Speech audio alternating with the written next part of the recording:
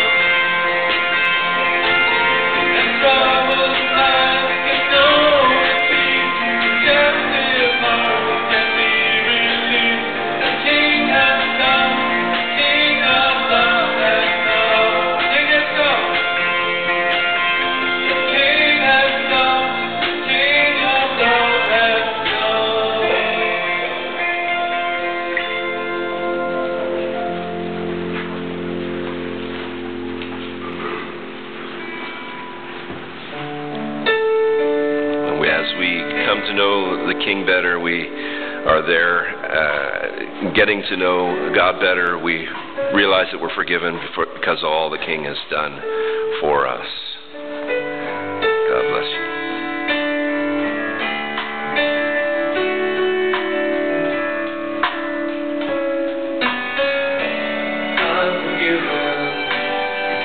You were forsaken, unaccepted, you were condemned.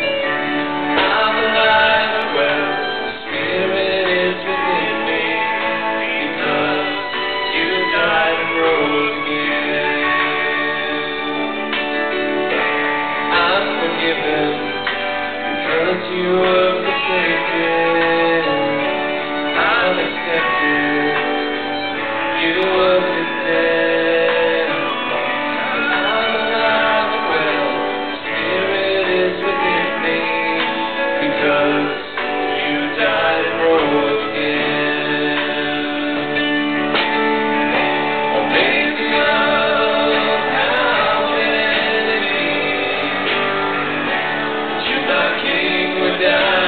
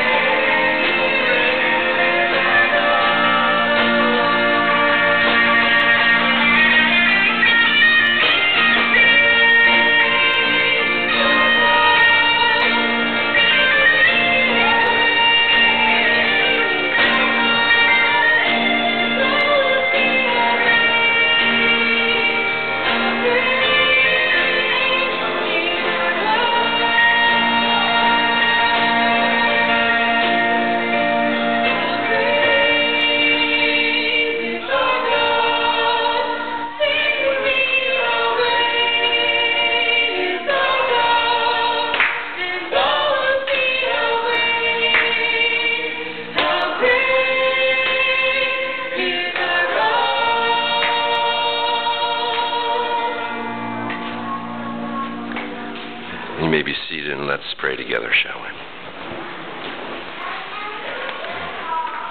Lord, you are great. You are worthy of our praise. Worthy giving you back all the gifts and talents and creativity that we have within us. Worthy of our praise. You gave yourself for us. And we are grateful this day. Come to you with our little ones. We come to you with all that we are, saying, Lord, you are God. There is no other.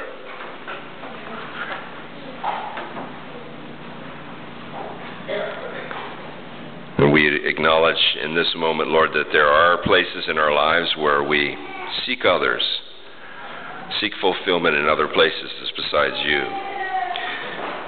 Look for life in other places besides you. Rebel against your ways and your will. Help us, Lord, as we quietly confess our sins to you, any attitudes or actions or inactions against your way. We confess them to you now.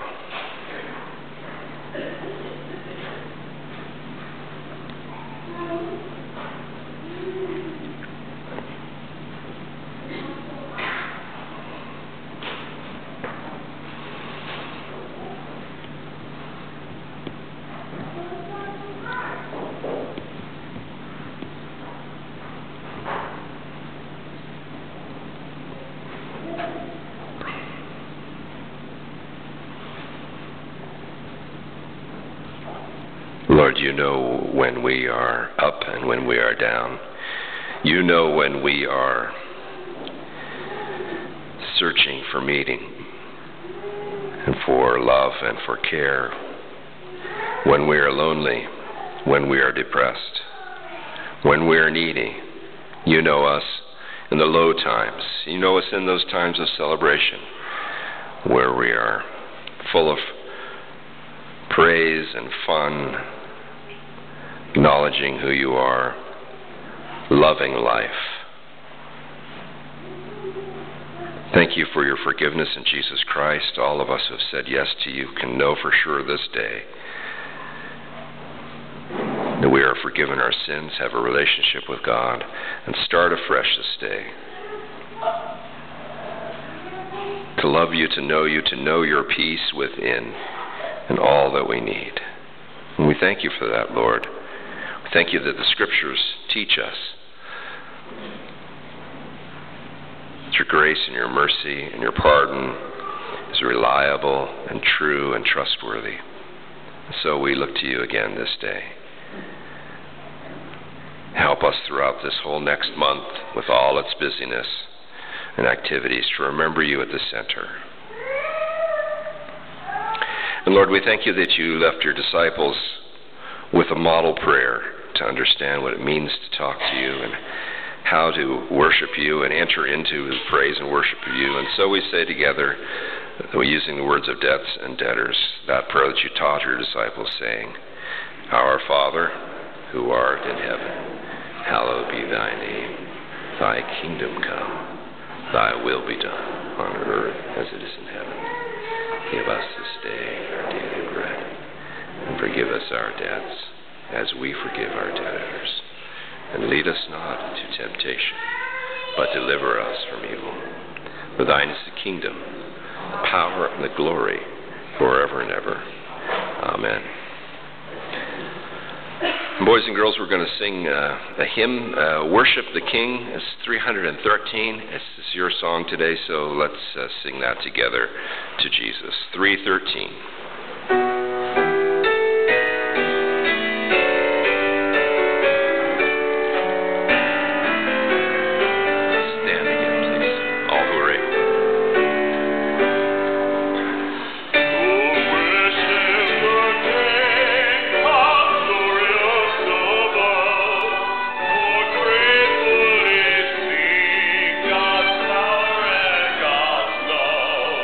Our shield and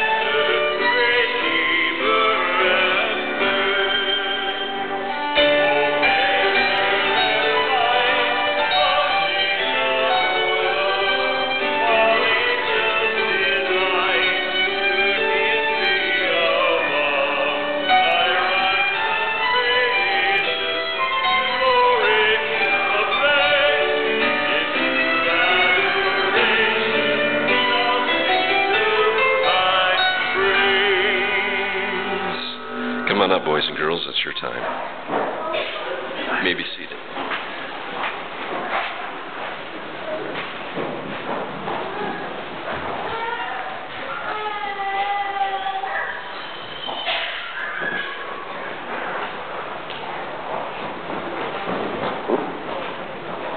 Welcome, welcome. Space for all, space for all. Come on out, Dad. It's okay. We'll have you. Good to have you.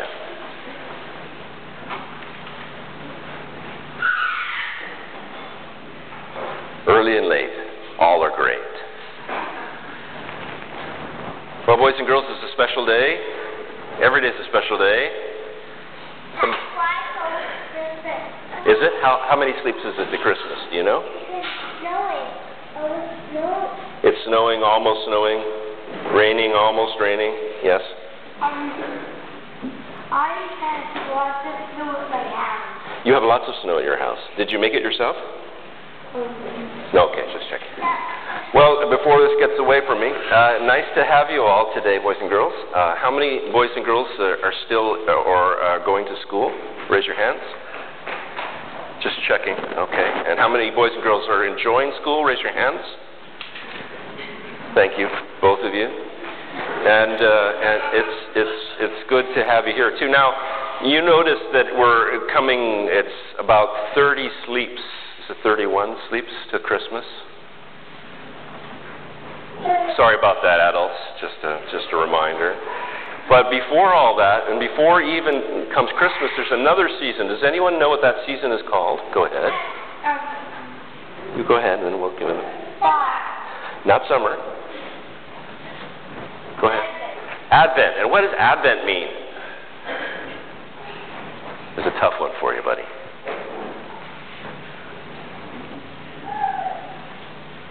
It means the Lord is coming. That's what the word means. And it means that we remember Jesus not only coming when he's a baby at Christmas, that's Christmas season, but before that we remember that he's coming again. He's coming again. So that is coming next week, and today we have Christ the King Sunday. And how many boys and girls know what or who a king or queen is? Raise your hands. So somebody want to tell me? Go ahead.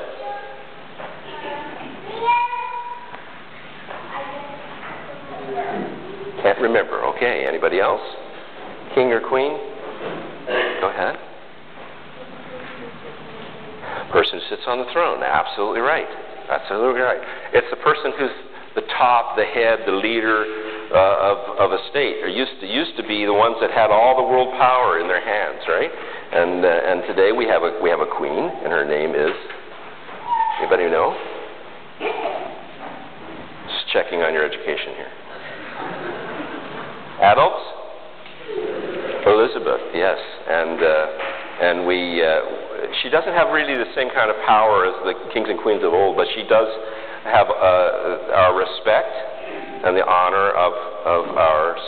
But more important, even in her own words, in her own eyes, is the King that we worship here Sunday by Sunday, and his name is the answer.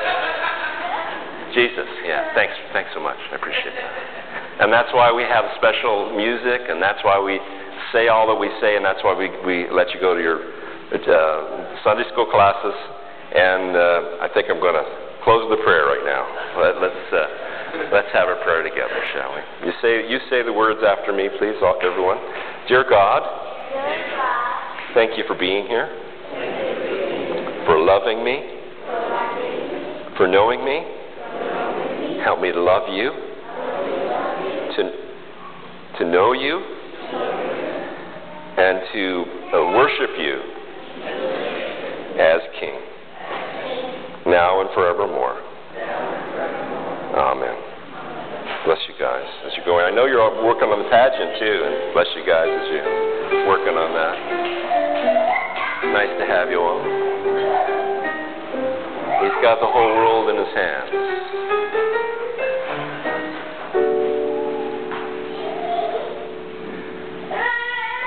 See you, Jamie. And thank you, Lillian. I think I'll go over to my chair over here. Okay.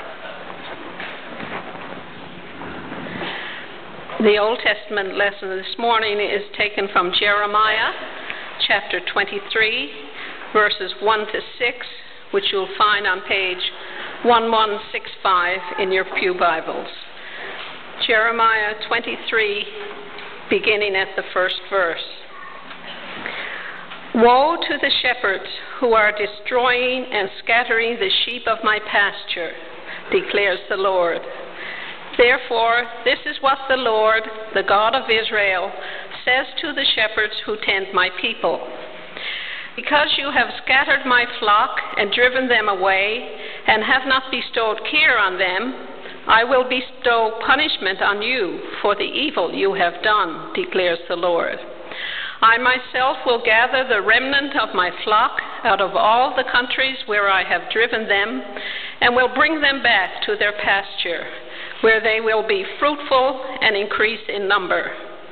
I will place shepherds over them who will tend them, and they will no longer be afraid or terrified, nor will any be missing, declares the Lord.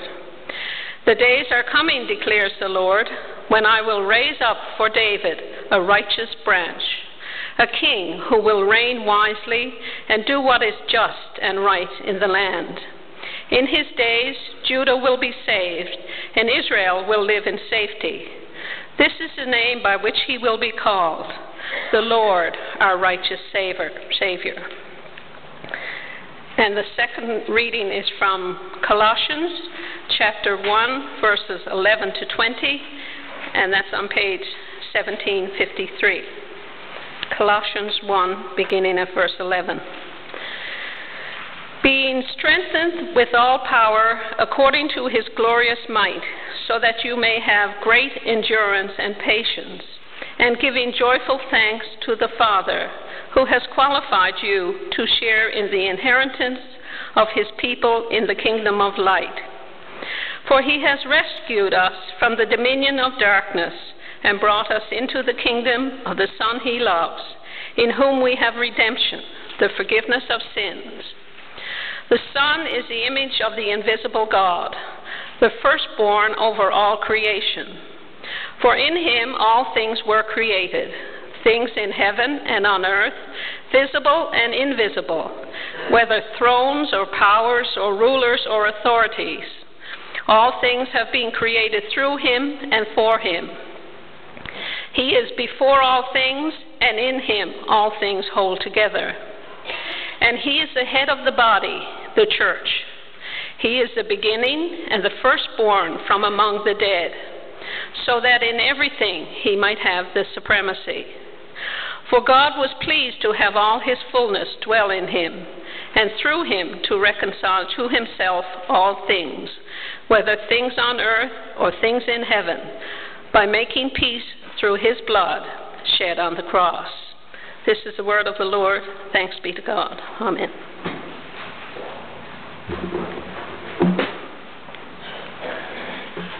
Turn with me then, please, to Psalm 46, found on page 845 in the Pew Bible. We'll read responsibly there. I'll read the first verse and you the next, and so on.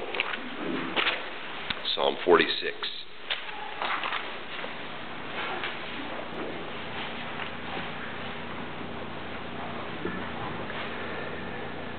God is our refuge and strength, and ever-present help in trouble.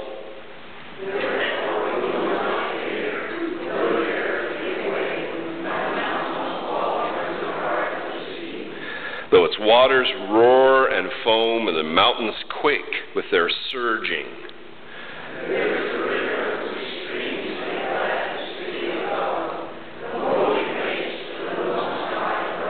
God is within her. She will not fall. God will help her at break of day.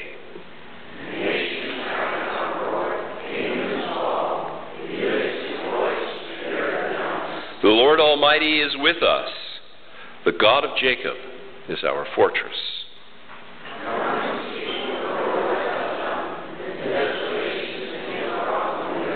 He makes wars cease to the ends of the earth. He breaks the bow and shatters the spear. He burns the shields with fire.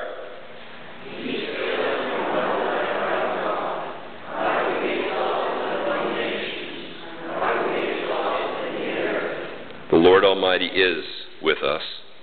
The God of Jacob is our fortress. Amen. And then the gospel reading from Luke chapter 23.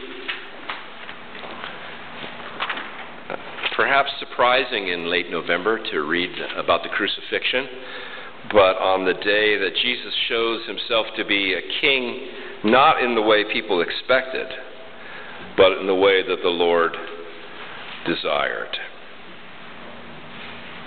If you'd like to read along, it's on 1573 in the Pew Bible, verses 33 to 43 of Luke 23.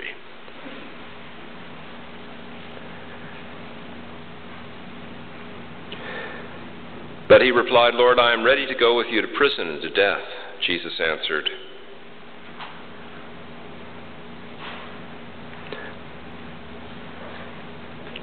I'm pausing and I'm looking because I'm on the wrong chapter.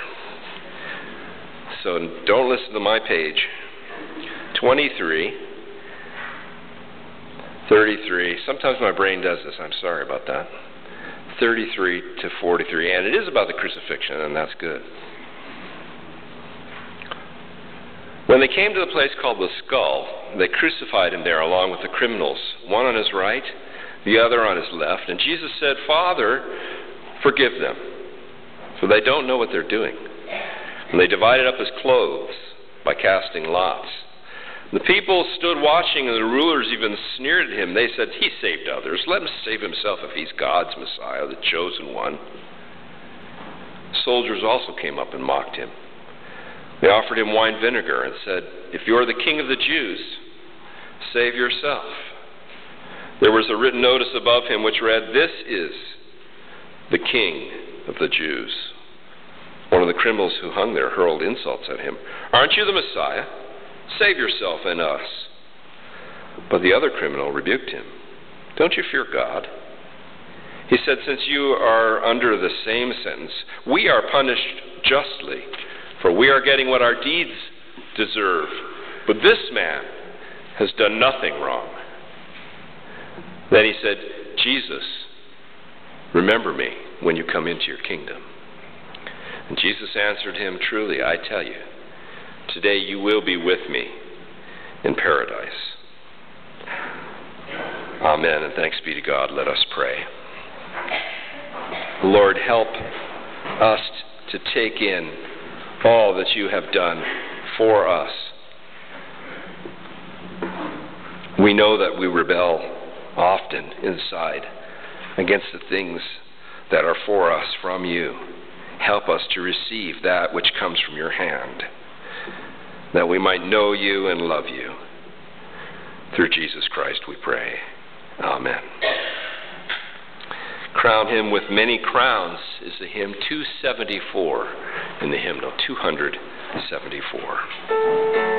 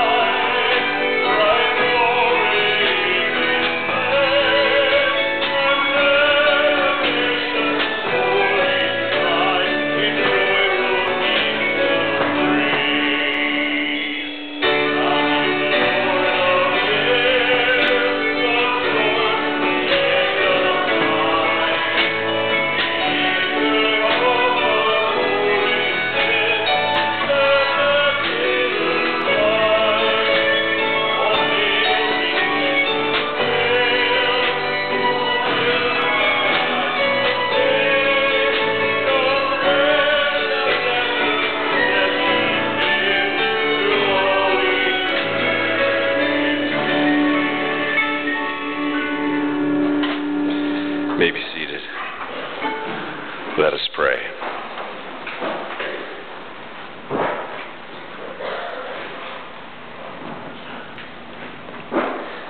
Lord, we quiet ourselves before you anew to know what it means to be in the King's presence. Lord, help us. Bring all that we are to all that you are. Have our lives anew through Jesus Christ, we pray. Amen. I'd like to once again talk to you about the most powerful relationship we can have in this life. But before doing so, I'm realizing it's kind of a historical moment here in the congregation. I suppose across the culture, across North America, and across the world, marking both the 50th anniversary of the assassination of President Kennedy. When I mentioned a couple of weeks ago where and when I was in the hospital in Dallas as a child getting my tonsils out. The other 50th anniversary is that of the Doctor Who science fiction series on BBC, which I have spent some hours of dedication to.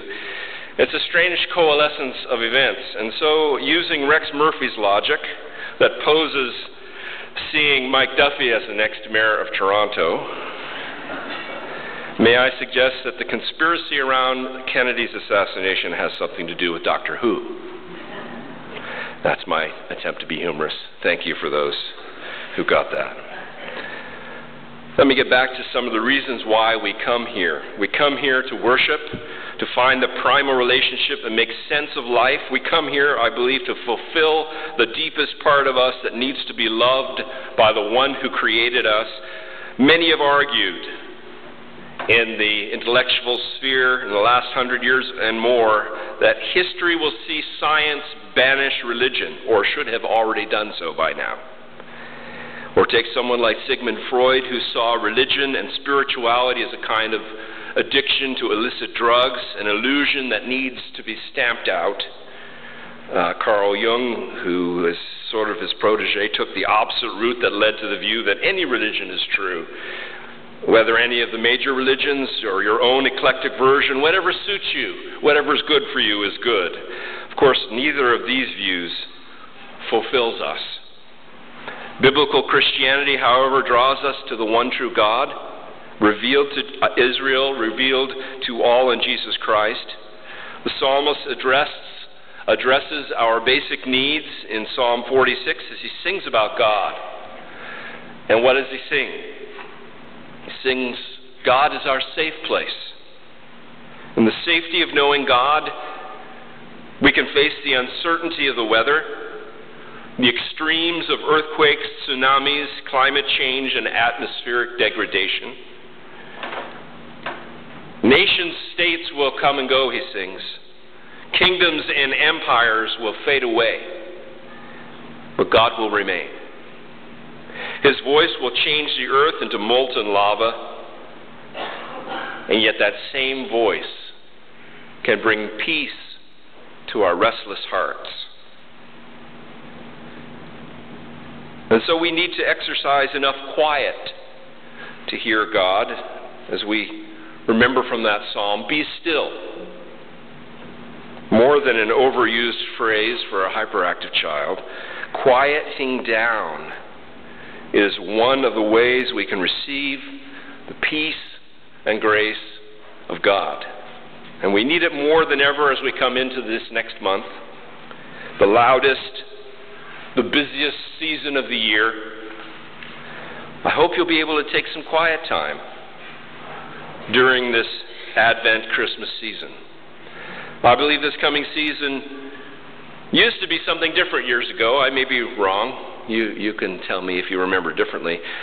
Something that had more to do with worship and family gatherings. Maybe we didn't have as much financially. Today it seems more to be that heavy consumption, often of expensive items. Today, the coming season seems to be more about economic engines and insatiable sales. But you and I can return this season to the season of peace. the inner peace that flows from the one, from Jesus Christ, who it is dedicated to. You may find it strange, as I mentioned at the reading, that we read from the crucifixion on this day in late November. The lectionary, it's called Christ the King Sunday, the last Sunday before Advent.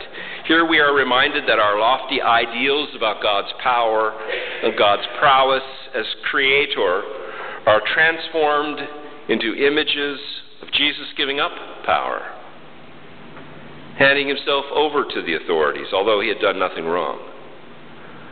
On that day of the crucifixion, we find Jesus forgiving those who had tortured him, mocked him, stole his clothes, his last possession, and offered him sour wine.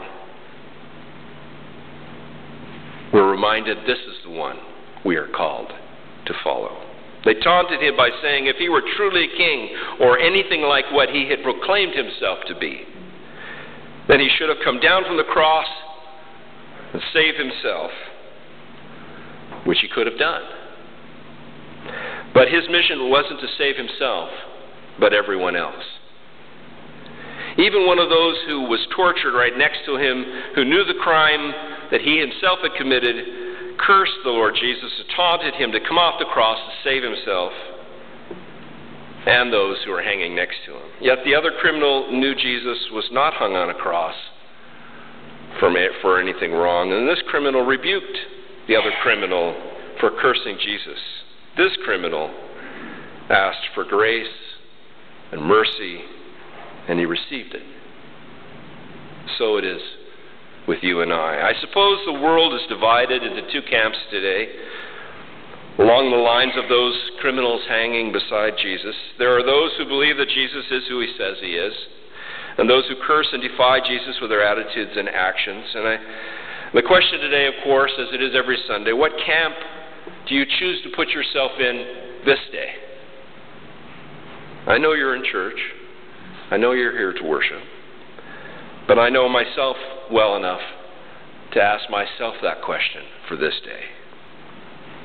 We must be sure we are on the Lord's side. We must make sure we have given ourselves to the Lord. Are we willing to commit our future paths, our health, our family, our major and minor decisions to the Lord? Surrendering ourselves, our lifestyles, our relationships, our safety, our futures to the Lord is the key. One day, each and every one of us will be in the presence of the King, and we will see him face to face. We will then know face to face what we only believe without seeing right now. We will give an account of our lives to the one who already knows, the one who holds our lives in his hands. We have many choices in this life. There are many roads we will not have traveled, and many ones we will choose and have chosen. Is the Lord pleased with what we are doing with our lives, how we are situating ourselves in this life? Do we need to right a wrong somewhere in our past? Or do we need to ask forgiveness of someone? And on behalf of the church again, if there's anything that this place has done to you where you need forgiveness, please forgive us on behalf of the church. We need to ask the Lord for courage to follow him, then pledge ourselves to follow no matter what. It's as simple as the children's prayer today, and as complex as our day-to-day living and decisions. When we promise to follow Jesus, it is a pledge to take up endurance and patience and gratitude, even the most difficult of times in our lives. We remember, as it says in Colossians 1, that we have been transferred from the dark kingdom to the light. And being in the light means we do not need to hide or keep secrets of wrongdoing anymore. We can be open and honest before God and simply be who we are. We are freed to be who we are by the forgiveness and love accomplished by Jesus Christ, and we can know his love and acceptance anew. All this happens as this day we say yes to Christ again, right now. We can have a fresh start right now. So we can say in our hearts and know that God is giving you what you need. The royal audience, that is being the presence of the king or the queen, is a big deal in those countries that have monarchy around the world, including this one. Getting to have a chat or a lunch or a dinner with a monarch is the height of many individuals' life memories. Today, of course, we have the privilege of knocking on the king's door anytime and anywhere, where there is never a busy signal, only the open door. We may not get all the answers we desire, but we can know who we are and be reassured that we are loved, safe, and secure. In the Lord's house, we have what we need. Unlike this church building or any church building, Jesus' door is constantly open and ready to receive. We can go there as quickly as we can close our eyes and say, "Dear God," let's pray together, shall we? Dear God, draw us to your very self again. We have no other place of rest in the same way, and nor of peace in the same way, except the peace that passes understanding that comes from your hand and heart. You take us as we are, Lord, with all our faults and sins.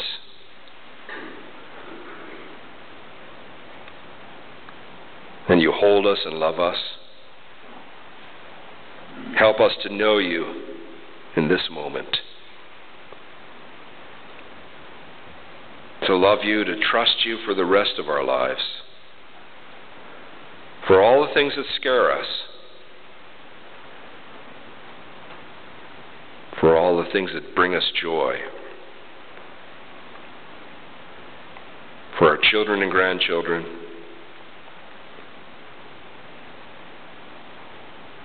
For our parents and grandparents. We trust you anew.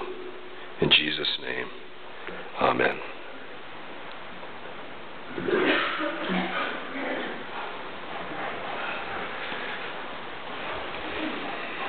It's good to give back a portion of all that we have in this life, to say that we love God and love God's ways in a practical way with our money. And so we give and take up our offering at this time and bring forward as well the cart where we give food to Bridges to Hope that are distributed then to those who are in need. Let's give again to God as the ushers come forward.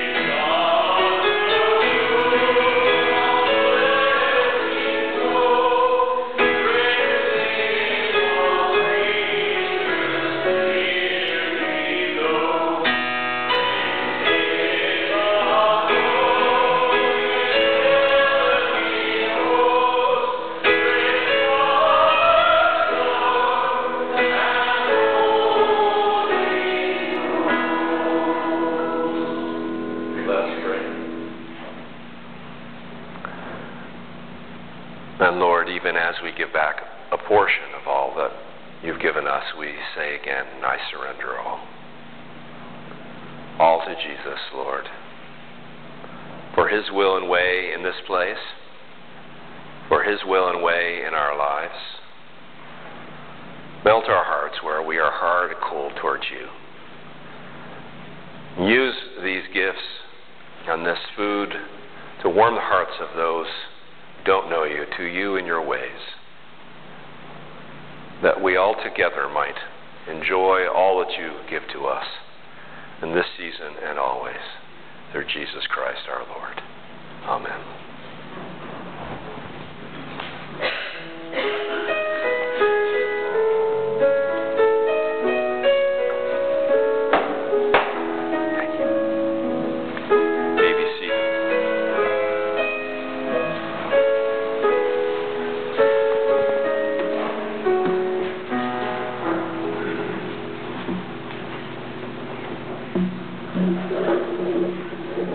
We have our closing prayers, and it's a time of thanksgiving, it's a time of intercession, it's a time to bring to the God those things which are heavy on our hearts, and also to say thank You for those things that are warming us and keeping us full of praise. And so we come to this time. I encourage you to bring those who you need to know God, for those who they need to know God. And so we trust the Lord with this time and give you space and silence to do so. Let us pray.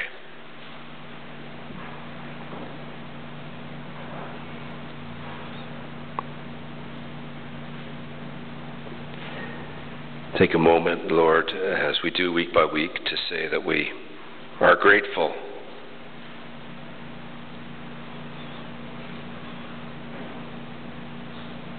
Grateful for our lives, grateful for our relationships, the ones that bring us joy and the ones that challenge us.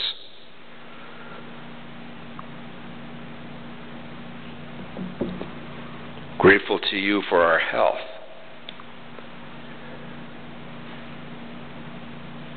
Political freedom to be here, mental ability, simply to be able to come this day. We don't take these gifts for granted, oh God, but again, say thank You.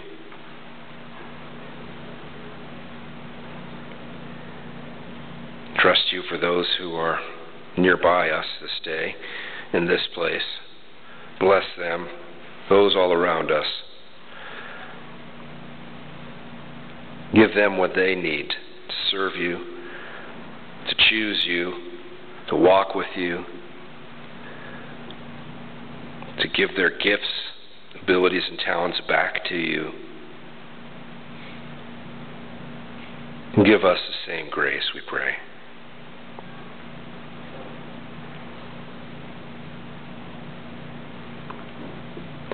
And Lord, there are people in our lives, whether they be nearby or thousands of miles away, we want to mention them by name to You,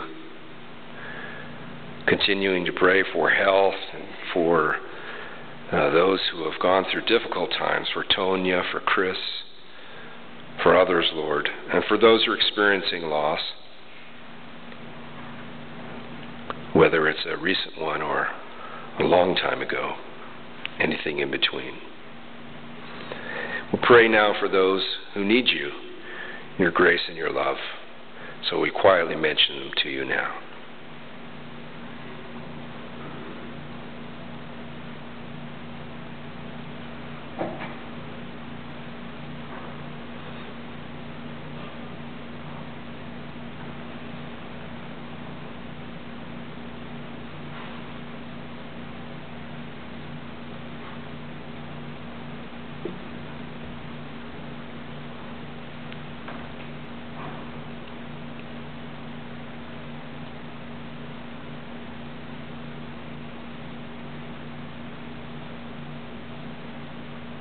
Help them, we pray. Creatively work in their lives bring what they need, to bring them to you. Use us in our words. Help us not to be fearful to share even the slightest part of our own spiritual lives with them.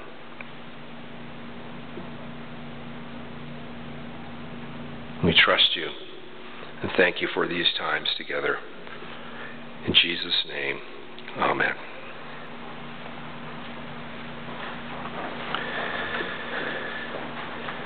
Well, we're going to end with a song as well today, which is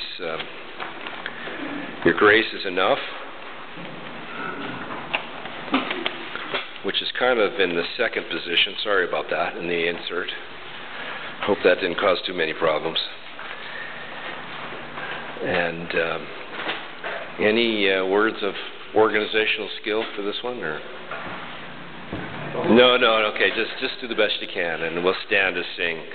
And it's a beautiful thought to end our service with today. Your grace is enough.